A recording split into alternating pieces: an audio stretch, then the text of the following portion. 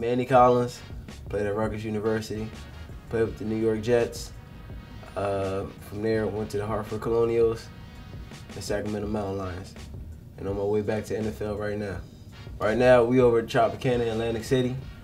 Here for one of my best friends, his birthday.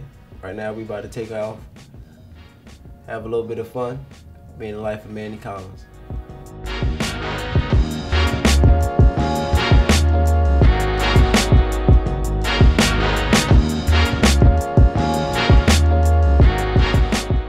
When I start my story starts from high school. I've always been that guy. It's like a lot of people always counting me out all the time. You know, so with me, it's just like I always think it's hard work always pays off. Some coaches told me I may go to Division III. Came to Rutgers, recruited walk-on.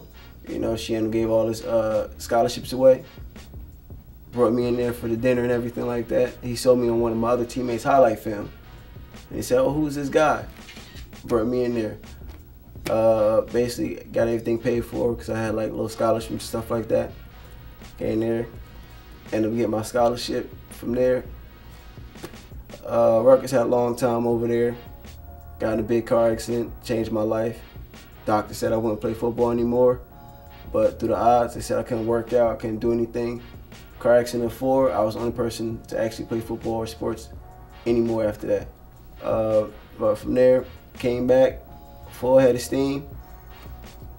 Coach Shiano asked, "What are you gonna do? Are you gonna go into teaching?" I said, "Nah, coach, I'm make it to NFL."